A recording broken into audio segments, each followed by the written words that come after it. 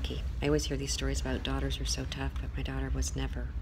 And I'm not just saying that. I mean, honestly, I haven't seen that Storks movie, but I saw the preview, and the baby gets dropped at the wrong house or something. I think that I was just lucky. The stork brought her to my house, and she never even had terrible twos. She didn't have anything. She just has always been this great kid, and she never dressed provocatively, or, I mean, she's probably more conservative than I am, and she's just she's great. She's a good girl. She's sweet. She's attentive.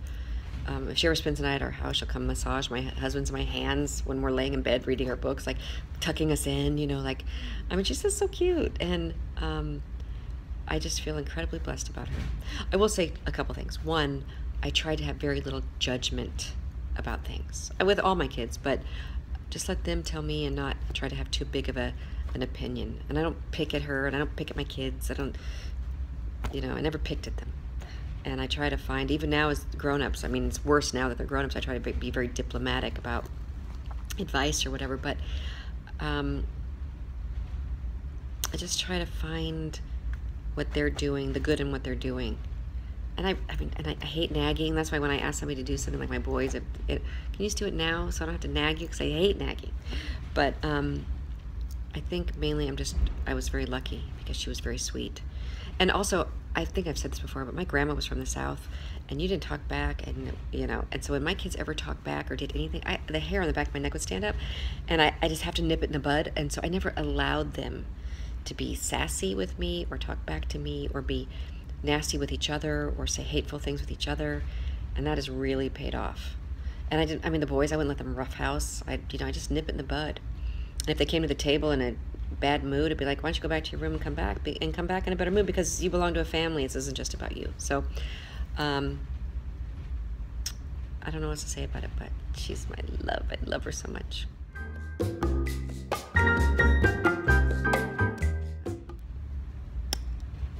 Lipstick or chapstick? Number one, I swear. Somebody once asked me what would be an odd thing, or what would be in your purse that people wouldn't think about you, and I would say, oh, probably 10 lipsticks. I don't know, I'm a crazy person about it. Half and Half MAC is my favorite. I have like 3 tubes in my purse at all times. Chapstick, I don't know, I feel thirsty if I don't have some kind of lip product. What else can't I live without? Probably my slippers.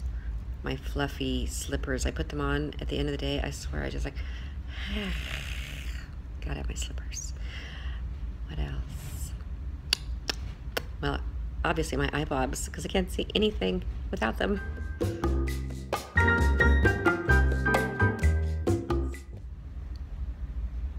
Well, strength probably is my positive attitude, and my weakness is probably that I believe everybody. when my kids were young, I swear they would tell me things. I'd be like, oh, okay, and my husband would be like, do you know that he blah, blah, blah, whatever. I was like, oh, well, he told me. So it was always good that he was around. So I always joke that I believed everything and he believed nothing. So somewhere in the middle was probably what really happened.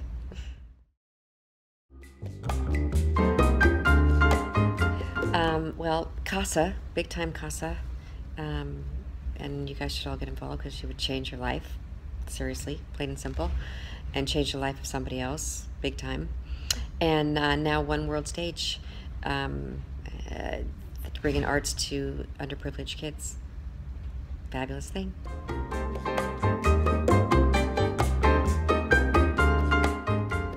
I would say that she sees the good in people. We have that in common. I like that she sees the good in people, and she'll fight for her family to the very end. And I love that actually on Days is the family component, and the Bradys, and the that everybody's so close. I love that.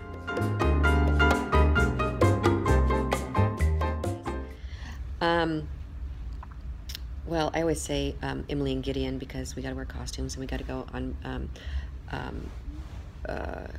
location, and that was also fun. I don't do any of that anymore, but I liked that stuff a lot. But I like some of the stuff that we've done now. I love the cleaning cabinet. I love the cleaning cabinet closet scenes that we had, and we've had some scenes that haven't aired yet were just beautiful. And I love those. I love when we can just slow it down and pay attention to each other and just talk about our feelings instead of all the chaos. So those are usually my favorite scenes, where he and I connect and really listen to what the other person's saying.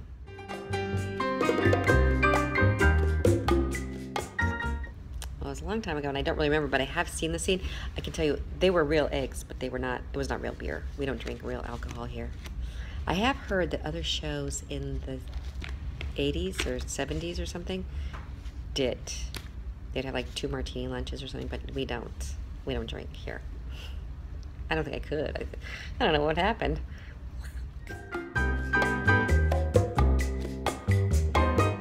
Whatever.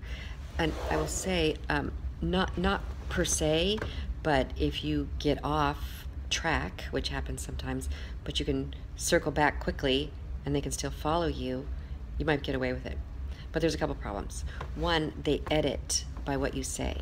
So, because we have 3-4 cameras at a time, so they're kind of following what you're saying to see when you stop talking to go to the other person. So that, you have to have that. So usually if you're going to change something, you have to call ahead and make the changes, and they print them out and everybody has them, including the director, especially the director. But when you're flying and you're doing the scene, if you get off a little bit and they can still follow you, they'll keep it. The big fear about ad-libbing or not knowing, I could never not know it, it would freak me out, I would just be so stressed out, is that they could ask you to say it as written, and if you don't know it, it's very stressful with 20 people standing around waiting for you to, and I swear when they're all looking at me, I can't memorize like that, it makes me so nervous. So it's just better to know your stuff, be prepared. If you're not, I just can't imagine you'd last very long. I go over it and over it and over it and over it and over it. And then I get to work and I go over it and over it and over it with people here. And just run it right up until the second I'm shooting it. That's how you do it. And then if they say they took it, 2 seconds, if I throw it away, I couldn't come back and do it. That's how long I'm holding on to it.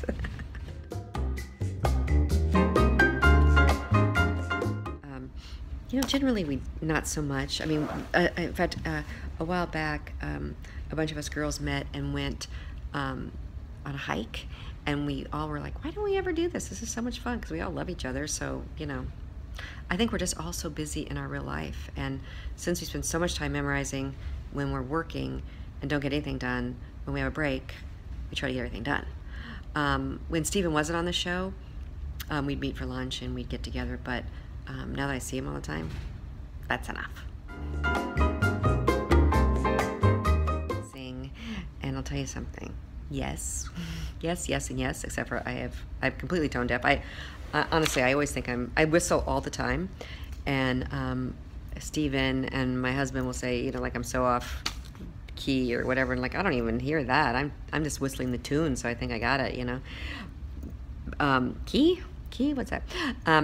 But what was really fun about that Love Lines movie was they played the other person singing it super loud, so I had the microphone, and it was like when my sister and I used to be on the hearth of our fireplace. Of course, I remember when she bought the Partridge Family album, and she bought it with her own money, so she got to be all the lead singing, and I was all back up. So that's so funny. But yeah, I wish I could sing, but I can't. I would say maybe Javier Bardem in Eat, Pray, Love. So cute. I have to tell you, I had a mad crush on Donny Osmond when I was a little kid, like when I was in 4th grade. And when I was on General Hospital, I went on their talk show, and I completely broke out in hives. I was so nervous to finally meet my 4th grade crush. Say, I still haven't realized it. I don't even know what that means, really. For me, it means I'm still working in my 50s at the job that I love, getting to act, and a few times a week. I mean, the luckiest. I love it. It's incredible. So if that's made it, I've made it. And I often think a labor delivery nurse, because it's kind of like a mama for people. And I loved mine, and they meant the world to me. And I think that's what I would do.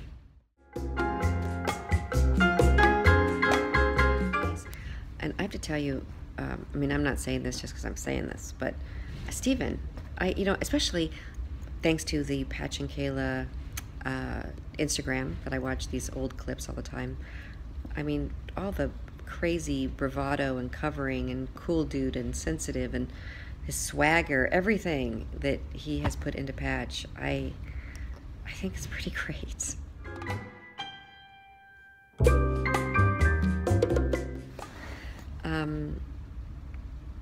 You know what, I have to say, I almost think that they have all been great. I can't think of a decade that wasn't great. Like I said a billion times, I don't have hardly any foresight and less hindsight.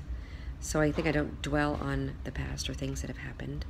And I look forward to the future. And now I'm in my 50s, and these are amazing.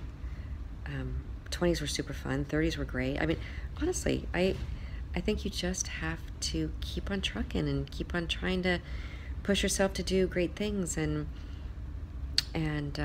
keep trying, keep getting back in the mix and trying, And my mother-in-law says that the 80s are the best, so I think it just gets better and better. But as I joke, no one finds you at home. You have to put yourself out there. You have to, jump in, grab everything you can, get involved in everything you can, and try to stop and smell the roses and appreciate your life. Appreciate your life.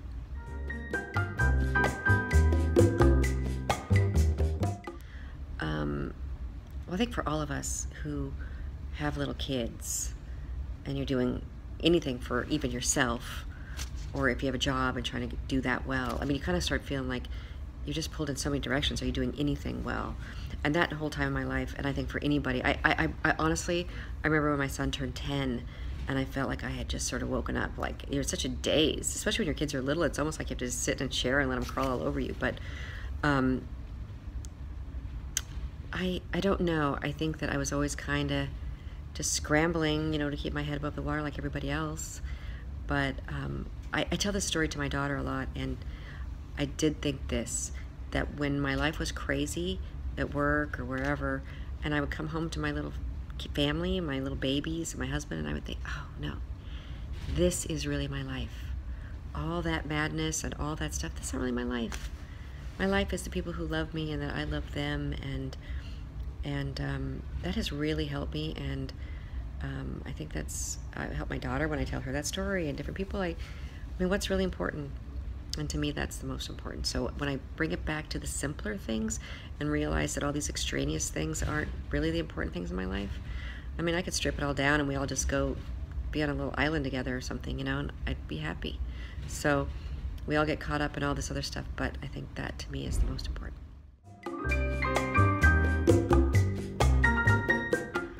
I would tell you probably not a medical show.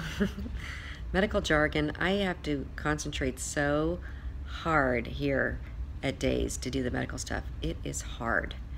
And I'd like to do a comedy. I think I'd love to do that's what I should have. I mean, I think I love every I Love Lucy I've ever seen. I think comedy would have been fun. Maybe it's in the future. Maybe when I'm Where's the Beef Grandma. Maybe that'll be the era of my comedy time.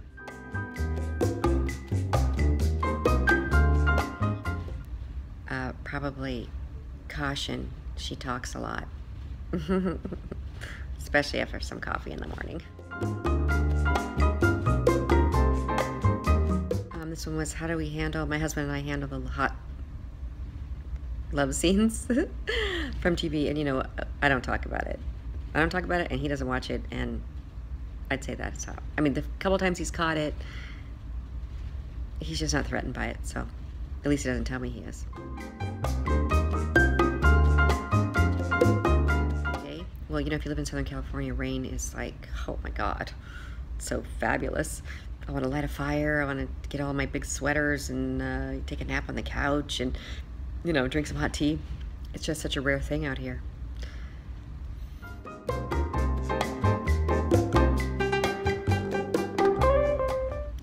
would say that we just, I mean, we could almost finish each other's sentences. We know each other so well, and I think that's it. Maybe now it's great because he has these grandkids, so he gets to show me those pictures all the time, and that's super fun. And I think it's like any long-term friend. It's really special, and I think we're both really lucky. It's lucky because, you know, we were sort of assigned each other in the beginning of time, so we're lucky. We're lucky it worked out. Okay, here's my question. Did you ever think in the 80s that you would still be with Kayla, otherwise known as me, 30 years later? Otherwise known as you? No, actually. No. I didn't. I could have answered that question for you. Because when I left after 5 years, I didn't think I'd ever be back. No, they're both gone. But I'm really happy that we're together after all these years, and we have all this history together. I think it's very sweet. Mm-hmm. And what do you think about when the flashback 7,000 shows back? You know, here. Yeah. The flashback 7,000 shows. What do you think about that?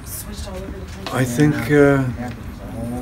think it's very sweet. I love to see those old scenes of the two of us together. Mm-hmm. I think we've always connected, and it's great to see how we connected, even in the beginning when we were just new. Mm-hmm. I hated that whispery voice stuff. I had. Your whispery voice? Steve. That's why I called you Sweetness. Oh, I wondered.